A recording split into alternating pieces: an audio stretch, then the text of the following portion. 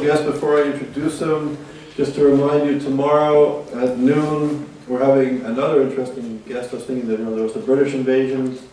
Isa has now the Asian invasion. Two speakers from Asia. Tomorrow we have Professor George Pan, who's the Dean of the Center of Jewish Studies from Shanghai in China. And he'll be speaking about Jews in China, legends, history, and new perspectives. And he just hosted me in China 2 or 3 weeks ago, so he's a fascinating scholar, and I think tomorrow's lecture will be really interesting, unique. So today we're very honored to have Mr. Choudhury. Today's lecture, the title of the speech is Hate Speech and Political Islam, Root Cause of Religious Extremism, Terrorism, and Jihad. He's a journalist, editor, publisher, and he's the owner and publisher of the weekly newspaper entitled Blitz in Bangladesh. It's the largest and most influential anti-jihadist newspaper or periodical in Bangladesh. He's the editor-in-chief of the vernacular weekly Jamaat. He's the advisor. He's on the advisory board of Islam Israel Fellow, a group co-founded by Sheikh Abdal Hamdi Palazi. He received his master's in journalism at the London School of Economics at the University of London. From '89 to '96, he was the chief correspondent for Itar Task news agency. Where were you? In Bangladesh? Yes. In Bangladesh. And in '96, he established the first private television station in Bangladesh, which is named A21 TV. His publications are wide. They're available in English and in Bangla. His most recent book, Inside the Madras, which is here for sale. If you want, after the lecture, if you want to purchase a book, you're very welcome to. It was published now, just recently, hot off the press, October 2009 in Bangladesh. And it's an extensive analysis of Madras education and issues pertaining to this subject matter. In 2007, he wrote Injustice and Jihad, which was a compilation of articles critical of anti-Israel and anti-Semitic attitudes in Islamic majority countries. In 2007, he's won many prizes and awards, including the American Jewish Committee gave him the Moral Courage Award in fighting for human rights and anti-jihadism in Bangladesh. And this was the first time he came to the United States. In 2005, he won the PEN USA Freedom to Write Award in recognition of his commitment to courageous journalism under extreme adversity. Currently, he's facing charges of sedition, treason, blasphemy, and espionage. And this sort of issue has been going on, unfortunately, since 2004, when he started, when this began, when he attended a conference at Hebrew University's Writers Association, at the Hebrew Writers Association, which took place in Tel Aviv. In 2004, he was blindfolded and tortured, beaten, and interrogated for 10 days in order to try to get information out of him that he was a spy for Israel. He spent the next 17 months without trial in solitary confinement and was released in bail in 2005, but the charges have not been dropped and the judicial matters continue to this day. His trial that he's still engaged in began in January of 2008. So it's not only a privilege to have you here, but you know, in our work, we're very much concerned with the rise of radical Islam at the Yale Initiative for the Interdisciplinary Study of Anti-Semitism. We always argue that anti-Semitism begins with Jews but never ends with Jews, and the people who are suffering most from radical extreme Islam, not Islam and not Muslims, but radical political Islam, are ultimately Muslims themselves. So it's very important that we have you here, and it's really an honor and a privilege for us that you're here. So thank you.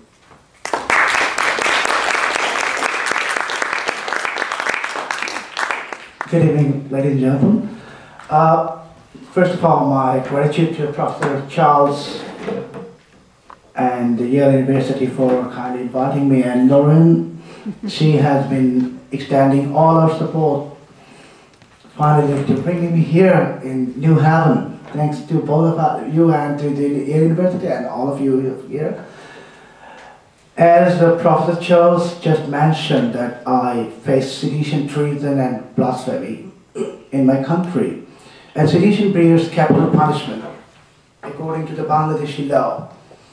Now, Bangladeshi code and the government and the prosecution in their official language while framing the charge, they say by praising the Jews and Christians,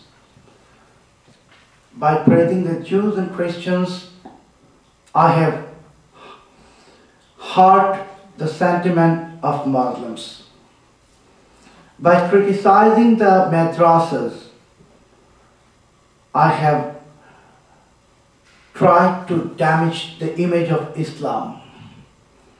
By demanding relations between Bangladesh and Israel, I have tried and conspired against the sovereignty of Bangladesh.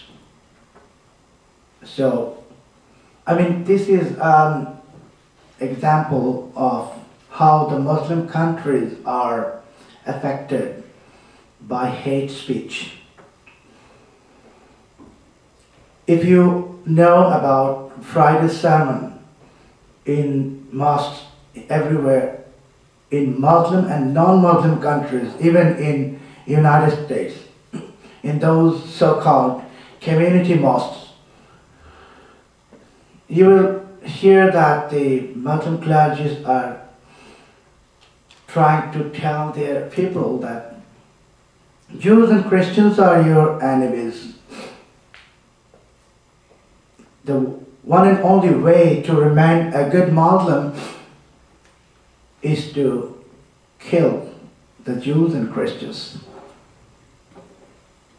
Now, I'd like to bring here,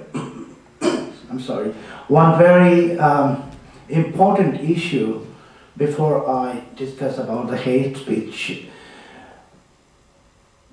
Only 6 months back, according to the official document in Bangladesh, the government said there is no Jewish population in that country, which is actually false.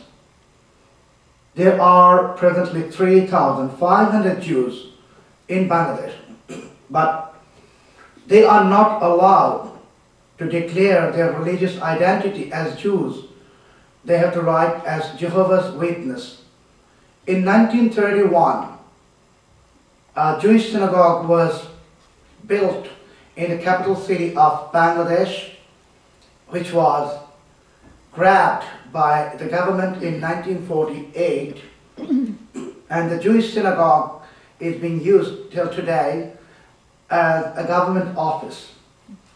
Fortunately, they didn't remove the stone writing in front of the synagogue, and we have initiated a battle, legal battle, to get the synagogue back to my Jewish brothers and sisters in Bangladesh.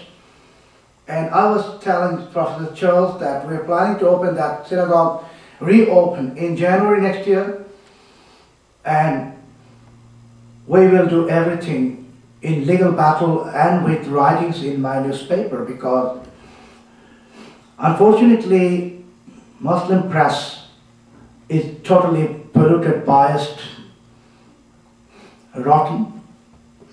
As well, the Western media in the Muslim countries, they play a hypocritical role. They don't have the guts to say certain things, the truth. They twist and molest the information. Associated Press will term a suicide bomber in the Muslim country as a mujahid, jihadist, in a positive term. They don't have the guts to say that he's a criminal, but we do. And because we have the courage to tell the truth, we are the largest, most influential newspaper in my country. People would say that if I tell the truth, people will not read, but people read our newspaper. It shows that when you tell the truth, ultimately truth prevails. So about the hate speech, which is the political Islam and hate speech, I would like to mention here. Unfortunately, most of the Muslim countries, in today's Muslim countries, they are governed by political Islam. And political Islam preaches killing innocent people in the name of jihad, or rape of the virgin before executing them in Iran, or marrying a breastfeeding girl in Iran under the Muslim marriage law. So these are the perverted activities in the name of Islam going on in the Muslim country. Now, if someone will ask me, and actually many people ask me so many times here in the United States and other countries, that why don't you abandon your religious identity and search for the truth? My reply is very simple. I know some people who are ex-Muslims, so they can do nothing to reform Islam because they are no more a part of the Muslim community. Being a Muslim in the Muslim community, I can criticize Islam, bad things in Islam, and press our nation, our people, to ultimately adopt the good things. The hate speech is spreading as in Bangladesh now today in 73,000 madrasas. Most of them are Quranic madrasas. Yesterday, one scholar in one of the American institutions in New York asked me that madrasas give free education to the people.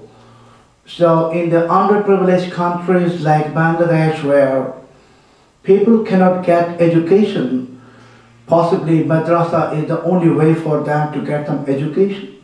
And I told them that madrasas, Qawmi madrasas mean the Quranic madrasas, they only teach the people to read Quran, even not to understand Quran. So this is not education, it's a kind of bad practice in the name of education. And Quranic madrasas teach people to hate all other religions. They provoke people in becoming a jihadist, promising 72 virgins for killing any Jew or any Christian. This is what is happening in 73,000 madrasas in Bangladesh only.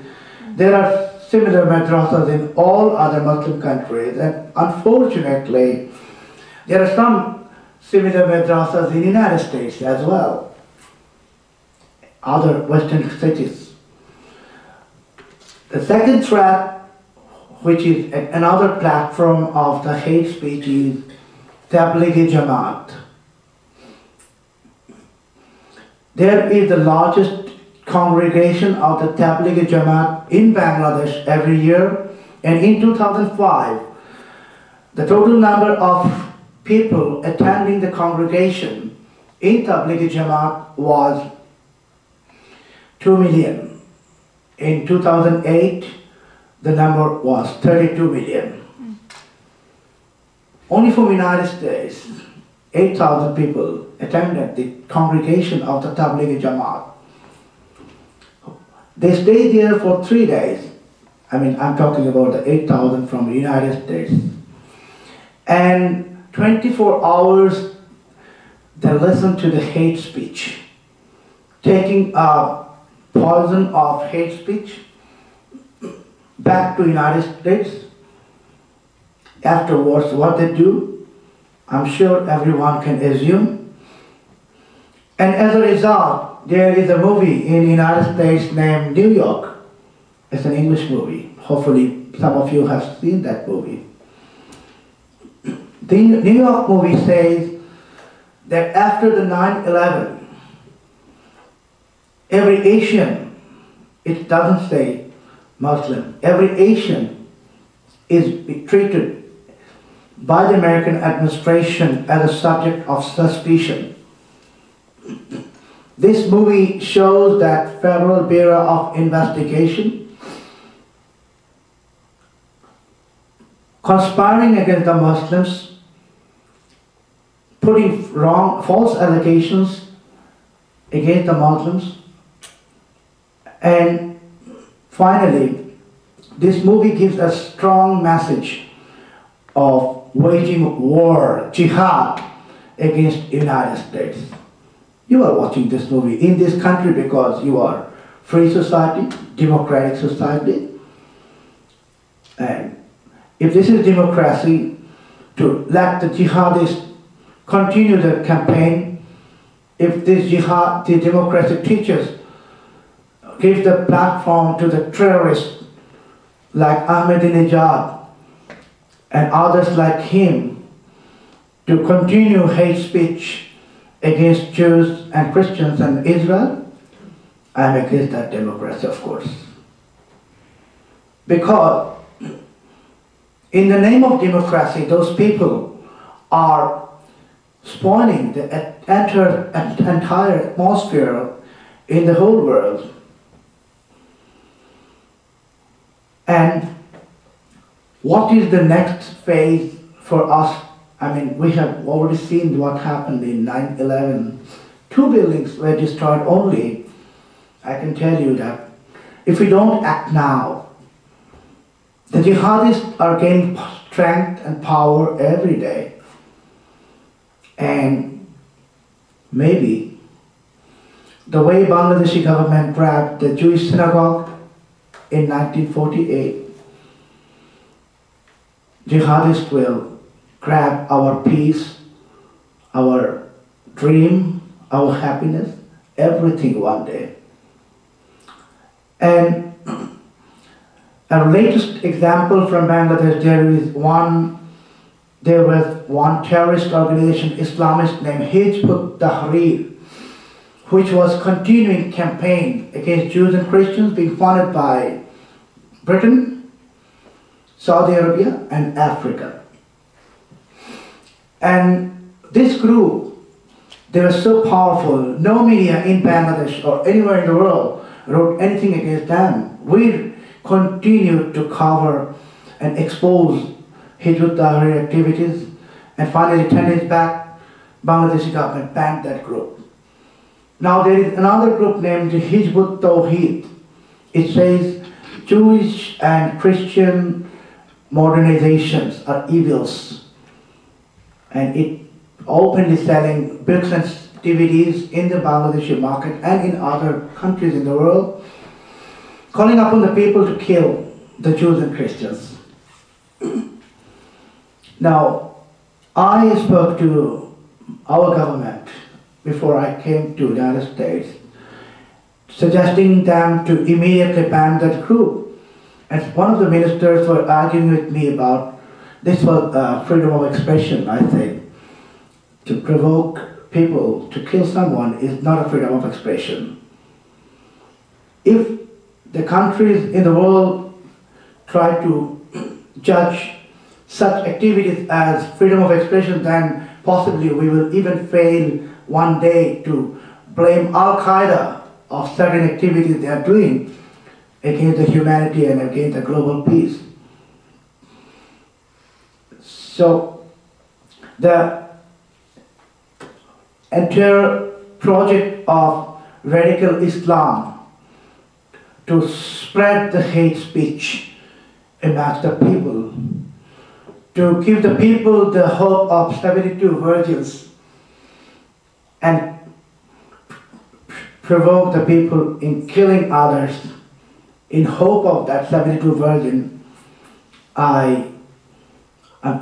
Being a Muslim, I think that if that religion, Islam, promises 72 virgin for killing someone, is a religion of perverted people. And a God who can give that kind of message to the people for killing others for those virgins, this is the religion in bad taste, and the God, I don't want to mention what kind of God it is.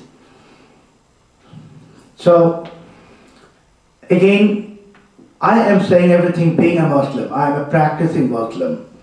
I am not an atheist or an ex-Muslim. Because we have to definitely identify the problems in Islam. The problem is Islam is more a political Islam now, and leadership of Muslim nations are in the hands of some evils who are trying to continue their power in Saudi Arabia and Iran and other countries. And in order to continue their status being the rulers and monarchs in the Muslim nations, they are creating their own cadre of people in other countries who are, on one hand, giving support to them, on the other hand, trying to behave like a hijacker who would hijack an aircraft with 300 plus passengers, but 4 hijackers, and the 300 passengers are absolutely helpless in the hands of 4. So the whole global community will become helpless in the handpicked number of criminals like Ahmadinejad and others in many other countries. Very soon, if we do not realize the problems and if we do not initiate our action plans to combat jihad, to combat political Islam, and to combat the notions in the Muslim nations where the Holocaust is being seen by some Muslims as a great work. Some Muslim scholars openly in media say that Hitler would have did a mistake. He should have killed all the Jews. So I wrote something against Hitler in my Facebook account a few days back, and there was a violent reaction even from some people in Germany condemning why I criticize Hitler. So, I mean, just I am giving those short examples is what's happening in and how we can very quick react or take actions on our own. This is the first thing, and we have to definitely do something to stop the spread of political Islam and jihad, and we have to check the growth or further growth of Tablighi Jamaat everywhere we live. Thank you very much.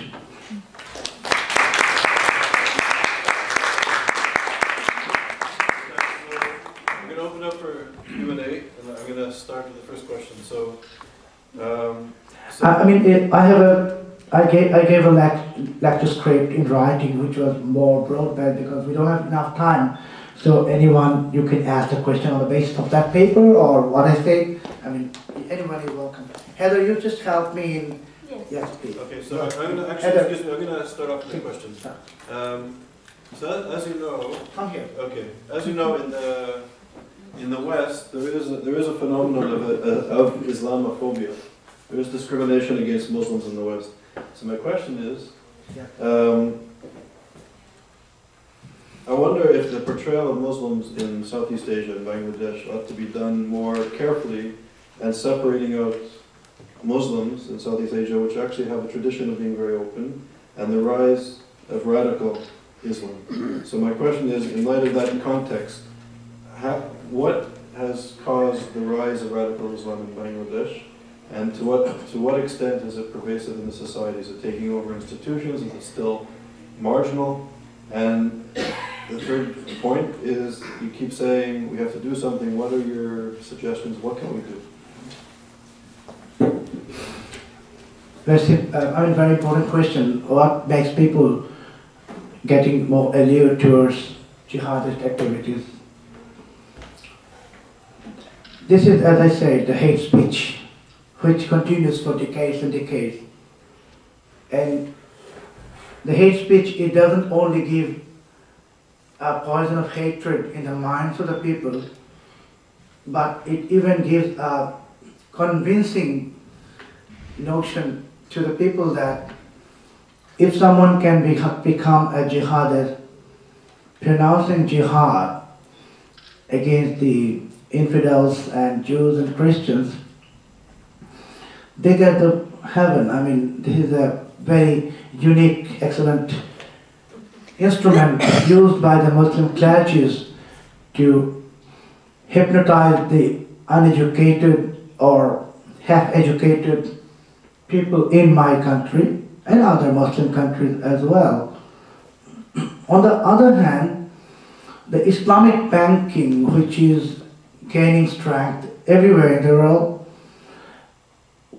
finally giving huge financial backup to those pro-jihadist activities. So if someone becomes a jihadist or pro-jihadist, a member of any of those radical Islamist group, they get the job opportunities, money for business. So naturally it is now not only that hope for the heaven, but also fun, which they are getting, and job and etc. provided by those Islamic banking network and some so-called Islamic philanthropic groups like Al-Haramain institutions and many other groups like this, which gives the fundings.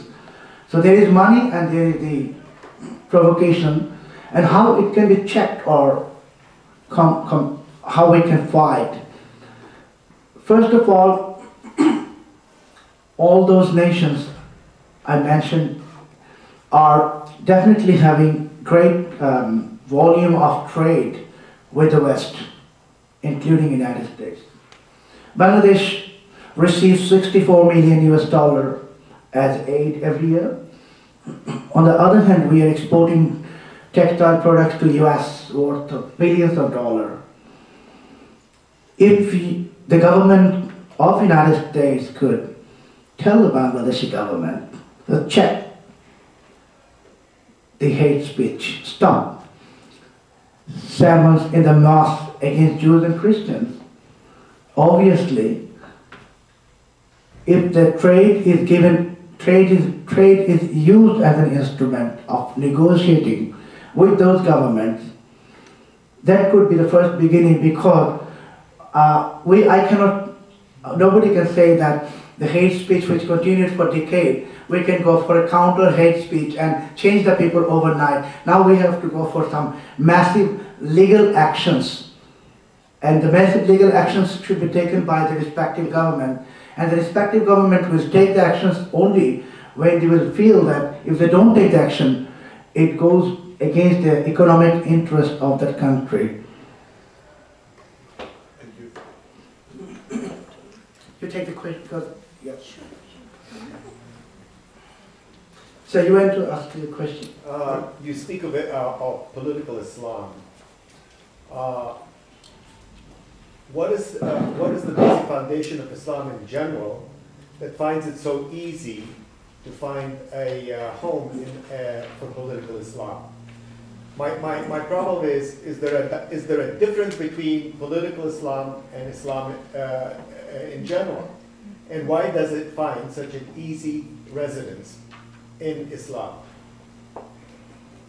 I think the gentleman's asking, what is it about Islam, the religion, that makes it conducive, that makes it fit with this political Islam, the violent kind of political ideology, and what is the difference between Islam And the political Islam. and this violent, and is there something about the religion that makes it compatible? There are something in Quran which gives provocations to jihad. A lot of things. I know that. So unfortunately, and then there are quotes from hadith, and then fiqh, Professor Charles knows. I mean, now the Islam is not only in Quran, it is with the hadith and sermons and fiqh and more it is becoming dependent on hadith and fiqh, which promotes this jihad and hatred and war. I mean, this is all dirty bad things are being promoted in hadith and all other things which are ultimate interpretation of Quran. And even there are some criminal interpretation of Quran purposefully done by some clergies to mislead the people. For example, one particular quote, but every Muslim nation you will read, it says that those of you make friendship with Jews and Christians, you will be no more a Muslim. It's something like this in interpretation. But the original text, it says that those of you take Jews and Christians as your religious teacher, you are no more a Muslim. I mean, this is, in Quran, the original text is something else, but interpretation is something else. On the other hand, as I say, that there are more influence in Islam of hadith, fiqh and sermons given by various so-called Muslim scholars. So these are mostly violent notions given to the Muslims, and why people are getting allured to it is, number one is lack of education, poverty, and a kind of unique tendency amongst most of the Muslim people that, which, I mean, they feel that, I'm sorry, which they feel that, I mean, Muslims are being somehow deprived, and Christians and Jews, they have been depriving the Muslims, so it is a time for them to take retaliation, you understand? So these are the things which are giving avenues for more and more jihadist growth in Bangladesh and other Muslim countries. Some of the researchers are here. Yes. I think Professor Charles, you can. Okay. Okay. So Neil, listen to the question now. Okay. First of all, I'd like to say that I'm very impressed and grateful for your bravery. It's very hard for some of us over here who think a lot of the same things that you think to grasp just how difficult it is to say them in your part of the world. And so I'm very grateful for you being there. But I'd like to ask you a question, which is, can you give me some sense of the size of the population there that actually hates Jews openly and the percentage that agrees with you? Is it just you and a small handful, or is there 20%, 30%? How would Bangladesh break down in terms of the prevailing sentiments towards Jews and towards radical Islam? Grateful to you for your courage first. And in terms of percentages, what percentage of the Bangladeshi people do you think are anti-Semitic? What percentage are with you? What percentage would be maybe openly anti-Semitic? What percentage maybe sort of have some of those attitudes but wouldn't voice them? How many just want to maybe live their lives and are not anti-Semitic? What are the percentages? Actually, thank you very much for the question. I would like to say that, as I just mentioned, that the majority of the people everywhere in the world, they are not militants. I mean, not Muslim. Every citizen of the countries, but there are only very few fractional number in every society, especially in the Muslim nation. But unfortunately, if you are asking me about the proportion, how much of the number of out of 150 million population in Bangladesh, how many are militants and how many are moderates, I personally cannot tell you any figure because there is no such surveys on it. And on the other hand, there are many people who are against jihad and militant activities, but they don't speak out. They don't have the courage to speak out. That's the one problem. The other thing is, when I started my work since I was arrested, and since we are continuing our newspaper, I can just give you one example that in 2003 we had approximately 2,000 only circulation of the print edition. Now we are selling 37,000 every week. And you will go to the website, you will see that Blitz is the largest newspaper in the Muslim country. And everybody knows, because we officially say that our editorial policy is Zionist editorial policy. We officially say that, and people are reading it. I mean, large number of people that read it, they appreciate it. Even many of them are writing within our editorial policy, but with a request not to use their name, so we changed the name. In this case, I'm sure that you got the reply that there is no official figure that I can tell you, but big number, large number of people, if not the majority of the people, large number of people, they are not anti-Semitic, because some people were anti-Semitic, because there was one-sided media flow in Muslim countries till today, and which is always telling bad things about Israel and so-called repression of Muslims in Israel. You understand, I'm sure you know.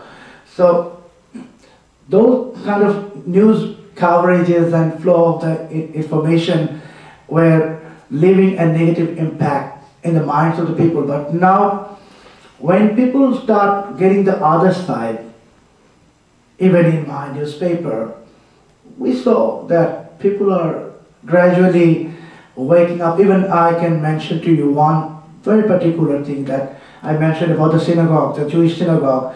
And those who have taken the initiatives to reopen the synagogue are some prominent professors of Dhaka University, some students of the Dhaka University, large number, and especially those students studying in the English medium schools in Bangladesh.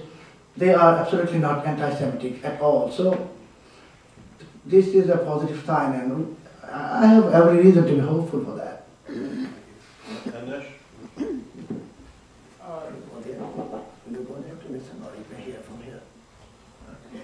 Thank you for your presentation. I also concur with the previous commentator that you're doing some really courageous work and it's beneficial to us all. So I had a question regarding both the paper and the presentation.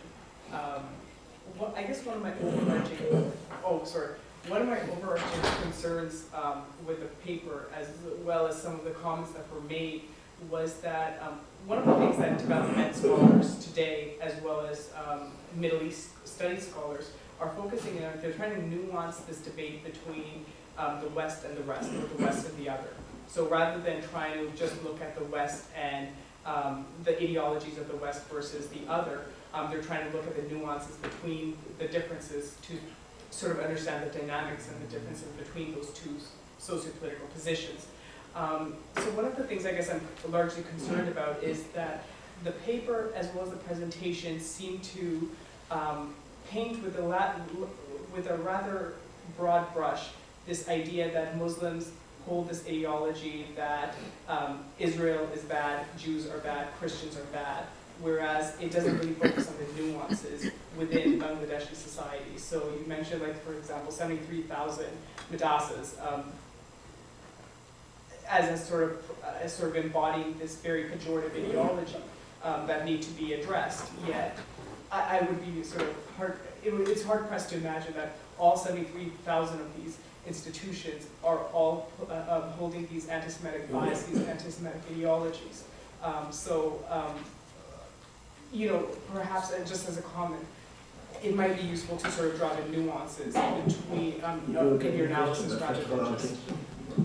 Before I reply to his question, first of all, I beg apology because on 22nd of February this year, my office was attacked, and the attackers, they tremendously beat me on both of my ears and head. So since then, I am under treatment. So now I can hear a little bit, but I was almost unable to hear anything even 3 months back, so it's improving.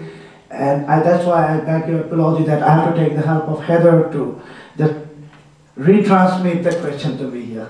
Okay, I hope I can do it justice. Heather is a journalist working for American newspapers, and she is my sister, and she's helping me a lot, yeah. So first, thank you for your courage. And he's wondering if the way you characterize the schism between the West and the Islamic world, with respect, is it a little too broad brushed? What the madrasas you talk about, the 73,000, are they really all teaching the hatred of Israel in such a black and white way, or maybe is there more differences among the different madrasas? Maybe some are more extreme than others, maybe some not so full of hatred. Is there more nuance to it maybe than what you say? Is that the essence, I guess? I know. No, go ahead. Oh, sorry. No, please. Even in the example that you provided with the movie New York certainly wasn't about sort of, describe sort of idolizing political Islam, terrorism, or anything. And what New York really suggested, it was a perfect example of what happens when when a nation begins curbing civil liberties, and they sort of jump off the deep end when they begin sort of curtailing civil liberties, civil rights of a particular group, based on a very small population of that group who committed a very heinous act. So New York wasn't certainly about sort of what you suggested. It was much more dynamic than that. The film really does capture sort of the need to make sure that when we're living in a democratic society, when something really bad, when something really terrible happens, that we don't begin scapegoating an entire population based on the actions of a small group. So he wonders if he thinks the movie New York, he thinks it was not actually, he has a different perception of the film than you. He wonders if it's more about the alienation of people when civil liberties are curtailed after a tragedy like 9/11, instead of being about how Asians in the U.S. are he didn't view it as incitement, the movie New York. He had a different view of the film. Okay, you have seen the New York movie, right? And I am, actually my background, Professor Charles told you that I work for the television channel, and I know, of course you also know, and we both know, so I would request you once again to see that movie, and I'm sure you will change your opinion. And about the madrasa, the question you asked is very important, that whether all the 73,000 madrasas are militants or there's something good, right? Okay. Can you produce the mineral water in the plant which produces black level whiskey? Oh, that's not a rhetorical question. Madrasas are basically mission to create jihadists. And if you are asking me if there is something good in madrasas, I will tell you yes. Kindergarten madrasas, which are generating English-speaking, French and modern jihadists. Those are uneducated and half-educated jihadists.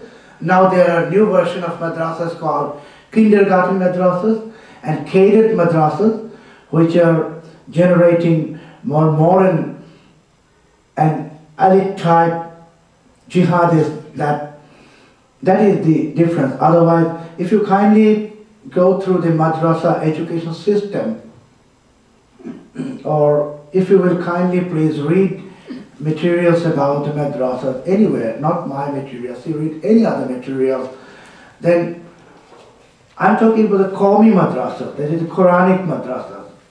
So they teach them only to read the Quran, not to understand the Quran, and besides that, they teach them to spread the message of Islam in the mosque and madrasa everywhere through the sermons.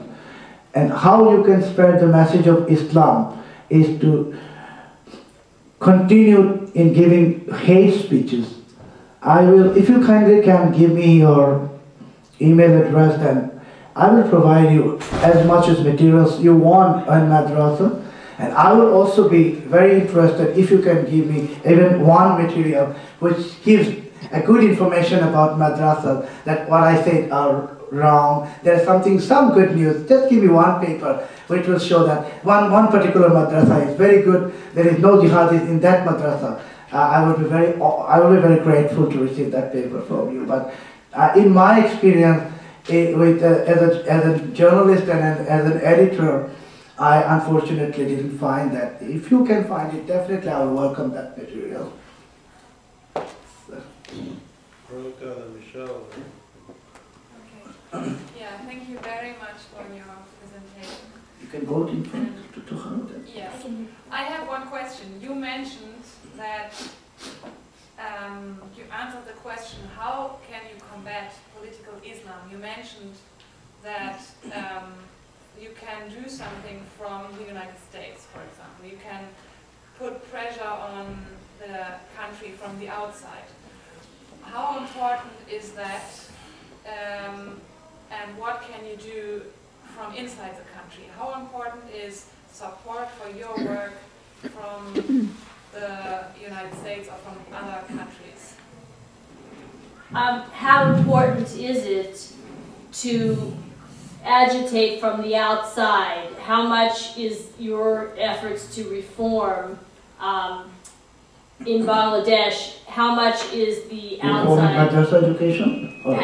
Just your efforts to reform the educational system and political Islam in general, to influence sort of more moderate course. How important is help from the outside, from the United States, from other countries, pressure on the government maybe, help, what can we do and how much is the outside is important?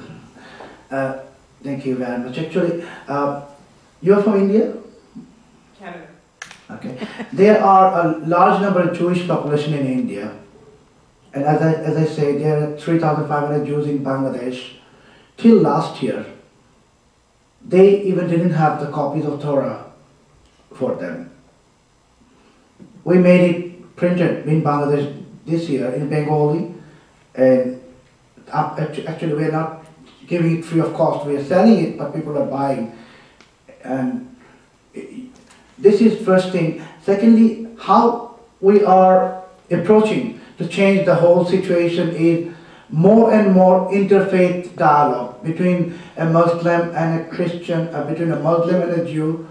And I have quite a number of Jewish friends who are communicating with their counterparts in Bangladesh. Even I arranged some meeting between extreme Islamist group and some Jewish leaders, not political leaders, I mean this activists in Bangladesh, and they sat together, they discussed, they argued, they fought in words, not in physically, they did not fight, and they agreed to disagree on many issues. And finally, the good thing is that some of those Islamist parties who were not ready to hear Israel or Jews wrote to Bangladeshi government to lift the travel ban on Israel.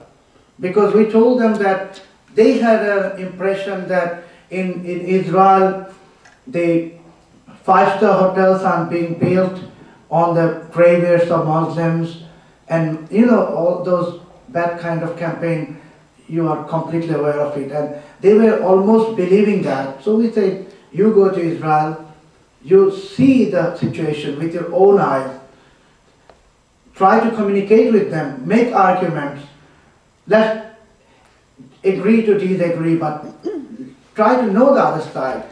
And as you can understand that when I was arrested in 2003, there was no voice in my favor. I was in jail for 17 months.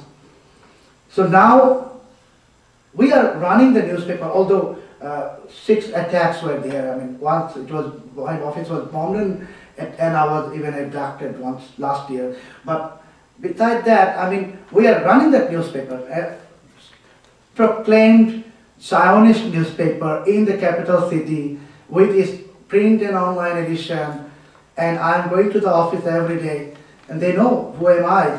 Everybody, most of the people in my country, they know. So things are changing in this direction that now, in 2004, for example, when I was released, we were not having any visitor in my office because they were thinking that visiting my office is a kind of sin or a crime. But now we have hundreds of visitors coming, Hindus, Ahmadiyas, and Muslims. People are coming. So interfaith exchange of information, I mean interfaith dialogue, interfaith understanding. This is most important point where we can make an end to anti-Semitism or anti-Christianity or anti-Jewish notions in the people. That's exactly what we are doing. And besides that, if you will kindly read Blitz, weekly Blitz, then you will see that we are bringing the Israeli news right from the Israeli sources to the Bangladeshi readers. It is not a twisted information going via Associated Press or AFP or Al Jazeera television with their own interpretation. We are giving them exactly what's happening. And that's why, for example, we have established one group last month called Bangladeshi Israel Friendship Society. And we have now almost 9,000 members. So you can imagine people are coming and people are coming forward, and this is a very good sign. It will change. It will change, of course. Michelle. I have two questions. First, in your paper, you can hear. Okay. In your paper, you use the concept totalitarianism to describe radical Islamist movements, and it's actually very provocative and controversial to use that concept in the American context to describe radical Islamist movements. So I'm just wondering if you can articulate, as a Bangladeshi Muslim, why you choose to use that concept to describe these movements. And secondly, in your paper you write that you were able to avoid the Islamist brainwashing because of your own personal curiosity and because of your access to the internet and access to certain types of information and facts. And as we try and think of, develop ways to refute Islamist ideology, what facts were most important in your mind in leading you to realize that these ideologies are totalitarian or pernicious ideologies? What facts were important to you? Okay, I think the first part is interesting choice to use totalitarianism, the word totalitarian, to describe these jihadist movements. So the lady asked why you chose that word, and then what was it you said in your paper you were able to resist the brainwashing to political Islam. What were the factors that enabled you to think freely, and how can that apply to other people? How can we encourage others to think more independently like you? Powerful question, eh? Are you a journalist? No. Actually, you see how I was not like many other Bangladeshis or many other Muslims, because my father was, from my childhood, he was educated from India. He is from Calcutta University. So naturally, in Calcutta University, those people are from that university, they are more moderate than not from Dhaka University. From my childhood, we had the atmosphere where we are mixing with the Hindus and Sikhs, of course not Jews, because the other religions. And particularly when I was working with the Russian news agency, I had hundreds of Jewish friends in Russia, of course. And I had the opportunity to see them from a very close distance, because they were like my fellow colleagues, my family members. So I definitely was convinced that the way Islam says, or the clergy say that Jews are evil people or Christians, is not the truth, because I saw the reality with my own eyes. So if you ask me how I changed, I learned from my own experience. I did not apply my religious mind, I applied my human mind, and my human mind led me to understand that what others say are not correct thing. We have something else as a reality, and the reality is Jews and Christians are not our enemies. They are absolutely like our brothers and sisters. And I just wanted to supplement one reply to her question about the changes, positive changes. Bangladeshi passport, since independence of Bangladesh, Israel was the one of the first 3 countries to recognize Bangladesh. But Bangladeshi passport, till today, Heather has seen, it's written, the passport is valid for all countries of the world except Israel. And because of our effort from last year, Bangladesh government has withdrawn the travel ban on our official passports. I'm not an official, so I cannot travel to Israel, but official passport is all countries of the world. They can visit, so changing. And about your question again, every Muslim, if he can forget that he has to be a Muslim, he has to hate the Jews and Christians. If he can just forget it and apply his human mind and try to look into the realities, read the other things, then obviously, if you will please ask anyone, if you have a colleague Muslim who has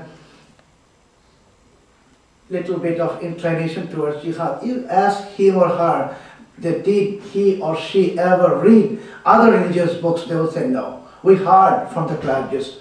So instead of hearing to the clergists, try to read, and I read and I've changed. People are reading, people will change. So this is where I was not like others. There's a question here, and then you had an original question. Excuse me. Has the recent violence in Pakistan had any impact on the government of Bangladesh? And do you think it may have altered their attitude toward radical Islam and the madrasas? Has the recent violence in Pakistan had any effect on the government of Bangladesh? And do you think it may influence their handling of the madrasas? No, actually Pakistan, the violence in Pakistan is quite a regular news. You get the news about violence in Pakistan almost every other month. So it doesn't make any special effect on other Muslim countries, including Bangladesh. But as I say that this violence in Pakistan is more a political issue than it's a religious issue. It's a conflict between PPP, People's Party, and the Muslim League, and the MQM. These are something else. On the other hand, the Pakistani intelligence agencies, ISI, they also sometimes make their own incidents, manufacture incidents to draw the attention, and these are all absolutely their own internal political issues. So naturally, it doesn't affect Bangladesh. But what effect is, as I say that, if you will kindly look through the Muslim world, even the South Asia, the movement of the Tablighi Jamaat has greatly increased. Inter-country exchange of Tablighi Jamaat has greatly increased since last 3 years especially. So this is very important, very alarming situation, but otherwise that incident in Pakistan is absolutely, Pakistan is almost a failed nation, so they have their own problems. Thank you for coming to New Haven to speak on this subject, which is very important to us and very unsettling to hear what's going on in Bangladesh. Would you describe briefly your imprisonment and the circumstances of your release? Thank you for coming, for your courage, and very important issues. Would you describe the circumstances of your arrest, your imprisonment, and your release? I'm not yet released. I'm facing the trial, and the trial resumes on the 11th of November. I'm here with the court orders for 2 weeks to travel abroad. And as I say that, I'm facing 3 charges: sedition, treason, and blasphemy. Sedition, treason, and blasphemy because I just mentioned at the beginning of my talks. Now, Bangladeshi government is, or the judiciaries are not willing to drop the charges, although they are, Professor Aaron Carter of Canada, he is my international attorney, and he has submitted papers in favor of my defense, where he has categorically mentioned that the charges cannot be maintained at all. Because I can just give one example. They say in the charges that I wrote an article in USA Today titled "Hello Tel Aviv," and in that article I criticized Islam. But I never sent any such article to USA Today, nor any such article was ever published in USA Today. But the court is continuing the trial with a statement provided by the prosecution of the content of that article. They don't check whether it was ever sent or published. You understand, this is a whole made-up story against me, and there are some pressures on the government from some countries, some groups, to continue this case, and finally to leave a strong signal for others who then they would not come up and speak out against jihad, etc. So this is a very unique case, and if you will, we have a website, www.interfaithstrength.com. If you go there, you will get all the details about this case. I understand the charges have not been dropped, but was it pressure from your attorneys which led to them releasing you from your imprisonment? He says he understands the charges have not been dropped, but he wondered about was the circumstances that led to the release from the torture and imprisonment. Immediately release what? The first time after they captured you and held you in prison, and he wondered if it was your attorneys who got you out of prison. No, actually there was we have initiated a battle, legal battle, to get the synagogue back to my Jewish brothers and sisters in Bangladesh.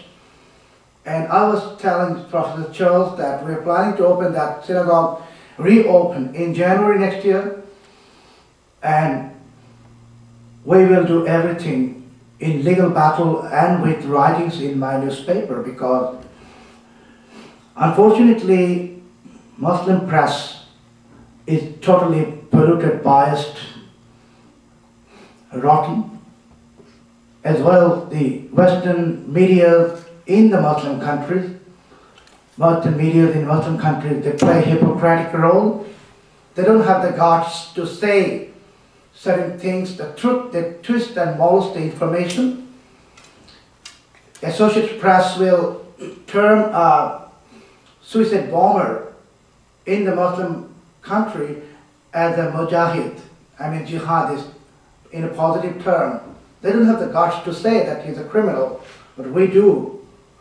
And because we have the courage to tell the truth, we are the largest, most influential newspaper in my country. People would say that if I tell the truth, people will not read, but people read our newspaper. It shows that when you tell the truth, ultimately truth prevails. So about the hate speech, which is the political Islam and hate speech, I would like to mention here. Unfortunately, most of the Muslim countries, in today's Muslim countries, they are governed by political Islam. And political Islam preaches killing innocent people in the name of jihad, or rape of the virgin before executing. It was published now, just recently, hot off the press, October 2009 in Bangladesh. and it's an extensive analysis of madras education and issues pertaining to this subject matter. In 2007, he wrote Injustice and Jihad, which was a compilation of articles critical of anti-Israel and anti-Semitic attitudes in Islamic majority countries. In 2007, he's won many prizes and awards, including the American Jewish Committee gave him the Moral Courage Award in fighting for human rights and anti-jihadism in Bangladesh. And this was the first time he came to the United States. In 2005, he won the PEN USA Freedom to Write Award in recognition of his commitment to courageous journalism under extreme adversity. Currently, he's facing charges of sedition, treason, blasphemy, and espionage. And this sort of issue has been going on, unfortunately, since 2004, when he started, when this began, when he attended a conference at Hebrew University's the Hebrew Writers Association, which took place in Tel Aviv. In 2004, he was blindfolded and tortured, beaten, and interrogated for 10 days in order to try to get information out of him that he was a spy for Israel. He spent the next 17 months without trial in solitary confinement and was released in bail in 2005, but the charges have not been dropped, and the judicial matters continue to this day. His trial that he's still engaged in began in January of 2008. So it's not only a privilege to have you here, but you know, in our work, we're very much concerned with the rise of radical Islam. Special guest, before I introduce him, just to remind you, tomorrow at noon, we're having another interesting guest. I was thinking that, you know, there was the British invasion. Isa has now the Asian invasion. Two speakers from Asia. Tomorrow we have Professor George Pan, who's the Dean of the Center of Jewish Studies from Shanghai in China. And he'll be speaking about Jews in China, legends, history, and new perspectives. And he just hosted me in China 2 or 3 weeks ago, so he's a fascinating scholar, and I think tomorrow's lecture will be really interesting, unique. So today we're very honored to have Mr. Choudhury. Today's lecture, the title of the speech is Hate Speech and Political Islam, Root Cause of Religious Extremism, Terrorism, and Jihad. He's a journalist, editor, publisher, and he's the owner and publisher of the weekly newspaper entitled Blitz in Bangladesh. It's the largest and most influential anti-jihadist newspaper or periodical in Bangladesh. He's the editor-in-chief of the vernacular weekly Jamaat. He's the advisor. He's on the advisory board of Islam Israel Fellow, a group co-founded by Sheikh Abdal Hamdi Palazi. He received his master's in journalism at the London School of Economics at the University of London. From 89 to 96, he was the chief correspondent for Itar Task news agency. Where were you? In Bangladesh? Yes. In Bangladesh. And in 96, he established the first private television station in Bangladesh, which is named A21 TV. His publications are wide. They're available in English and in Bangla. His most recent book, Inside the Madras, which is here for sale. If you want, after the lecture, if you want to purchase a book, you're very welcome to. The Muslim countries are affected by hate speech. If you know about Friday's sermon in mosques everywhere, in Muslim and non-Muslim countries, even in United States, in those so-called community mosques, you will hear that the Muslim clergy are trying to tell their people that Jews and Christians are your enemies. The one and only way to remain a good Muslim is to kill the Jews and Christians. Now, I'd like to bring here, one very important issue before I discuss about the hate speech. Only 6 months back, according to the official document in Bangladesh, the government said there is no Jewish population in that country, which is actually false. There are presently 3,500 Jews in Bangladesh, but they are not allowed to declare their religious identity as Jews. They have to write as Jehovah's Witness. In 1931, a Jewish synagogue was built in the capital city of Bangladesh, which was grabbed by the government in 1948, and the Jewish synagogue is being used till today as a government office. Fortunately, they didn't remove the stone writing in front of the synagogue, and at the Yale Initiative for the Interdisciplinary Study of Anti-Semitism, we always argue that anti-Semitism begins with Jews but never ends with Jews, and the people who are suffering most from radical extreme Islam, not Islam and not Muslims, but radical political Islam, are ultimately Muslims themselves. So it's very important that we have you here, and it's really an honor and a privilege for us that you're here. So thank you.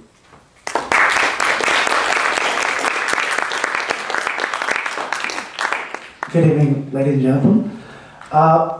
First of all, my gratitude to Professor Charles and the Yale University for kindly inviting me, and Lauren, she has been extending all our support finally to bringing me here in New Haven. Thanks to both of you and to the Yale University and all of you here.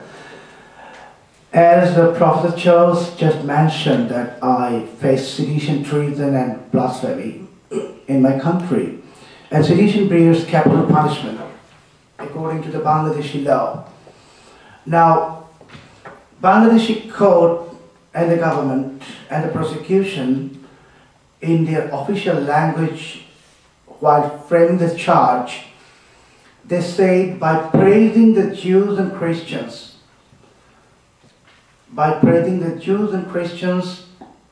I have hurt the sentiment of Muslims.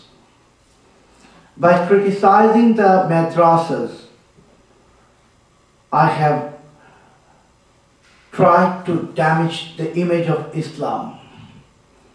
By demanding relations between Bangladesh and Israel, I have tried and conspired against the sovereignty of Bangladesh. So, I mean, this is an example of how